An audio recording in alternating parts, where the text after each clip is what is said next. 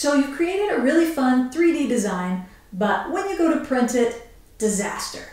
You were trying to make a snowman and it looks more like a blizzard, or you just wound up with a bunch of filament spaghetti. So how did that happen and what can you do to fix it? Now, there could always be a problem with your 3D printer and you may need to make some tweaks or adjustments there. But before you start messing with that printer, you want to make sure that your design is actually printable. So let's look at the 4 major mistakes that will almost always doom your design to failure. The first problem that could doom your print to failure is when not enough of your print actually touches the build plate. Now, if you've ever watched a 3D printer print before, you know how important it is that that print sticks to the plate. If it comes loose and starts wobbling around, you're going to wind up with a plastic mess.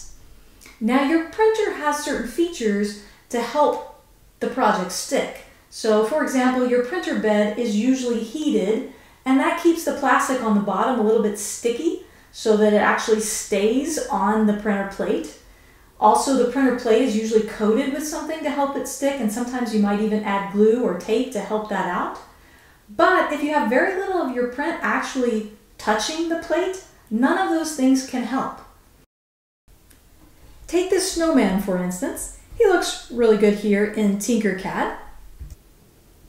And if I open him up here in my slicing program and go ahead and slice him, if I slide this slider down and see what that first layer looks like, you can see there's just one little tiny speck that actually touches the build plate. There's no way that tiny speck can hold the whole snowman in place as it prints. Even things that are generally flat on the bottom, if they get slightly rotated during the design process, they can have this issue too.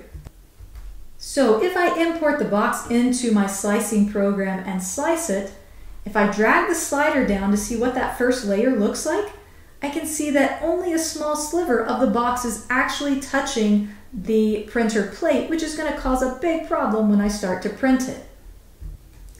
And sometimes I may just have something that is very tall, but when I slice it and look at that first layer, I can see there's actually very little touching the build plate to hold something that long while it prints.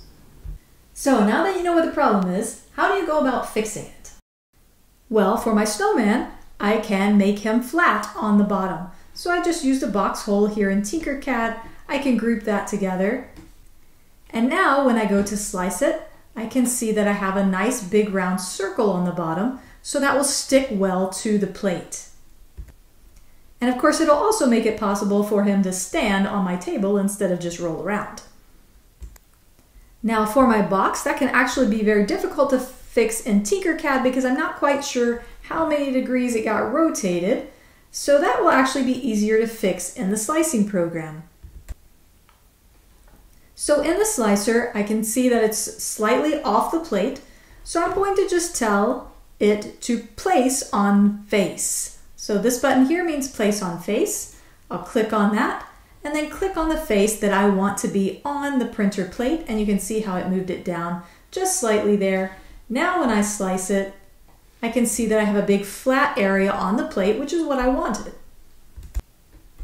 And with the tube, there was actually nothing wrong with the design itself, but it has very little contact with the printer plate. So to help that be more likely to print without falling over, I have an option here to turn a brim on.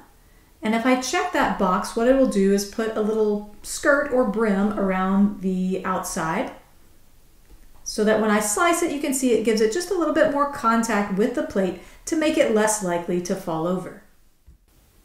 So we've fixed the snowman so that he has plenty of contact with the printer plate. But if I tried to print it, it would still make a mess. So let's look at the second mistake that will almost always doom your prints to failure, and that is making something too thin. So you probably noticed that my snowman has a brim on his hat. But look what happens when I slice my snowman. That brim disappears. That's because the brim is too thin. So if I actually look at the hat and click on the brim, you can see that the brim is only 1/100th of a millimeter thick. Now, a millimeter is already a very thin amount, and now I've divided it into 100 parts, and I have one of those. So that is so super small, the printer just can't print that. So to fix it, I just need to click on the number and make that something larger. So now you can see that when I slice it, the brim will show up. Another time when I see this problem with making things too thin is when I have small text or small lines in a design. So you can see here I've added Frosty to the brim of the hat using small text. But look what happens when I slice it.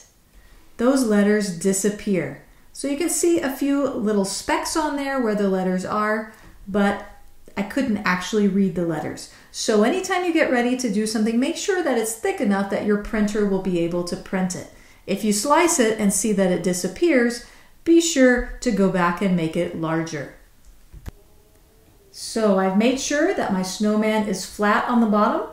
I've made sure to thicken the brim of his hat, but if I tried to print it, it would still make a mess. So the third mistake that I always have to be careful about is to make sure that all the pieces are completely connected. Now, if I look at my snowman from the side and zoom in just a little bit, you can see, the eye is not actually touching the head. Notice I couldn't tell that from the front. That's why it's super important that I look at my project from all different sides and zoom in to any problems that might be problematic to make sure that everything is touching that should be touching. So you can see what happens when I slice this. The eye is not touching the head, so when I go to print it out, it's going to actually print the eye separately from the head and just make a total mess. So how do I fix it? I'm going to select the eyes and use the right arrow key to move them into the head. This way I can see that they're completely attached to the head. And this time when I slice it, I can see the eye will be attached to the head like it should be. Now, the final mistake that will almost always doom your project to fail is trying to print something on top of nothing. So if I look at my snowman from the side, you can see his carrot nose here is actually floating in the air. There's nothing holding it up.